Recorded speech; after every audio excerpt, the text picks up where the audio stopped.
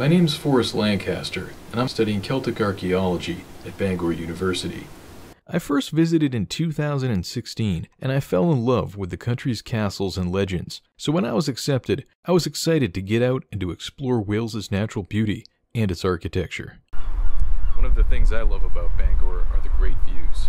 From the top of Bangor Mountain, you can see the whole of the city, the university, and nearby Anglesey. As a landscape photographer, this was a great find.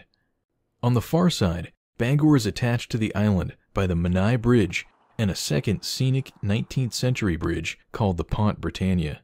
A walk across either of these bridges is a great way to get out and to see the countryside, and they both lead to hidden away historic sites like Church Island, connected to Anglesey by a tidal causeway. Around Bangor, there are endless walks and parks like Treborth Gardens with ancient trees and hidden waterfalls.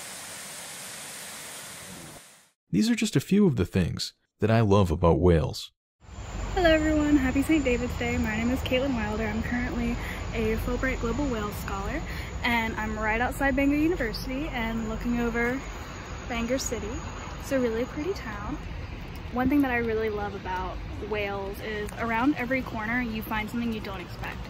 Part of why I've really enjoyed walking around every day is the fact that if I walk around for hours on end, I've been here 6 months, I tend to walk 2 or 3 hours a day, sometimes 4 or 5, and I'm still finding roads I haven't seen before. I'm still finding churches with really beautiful architecture.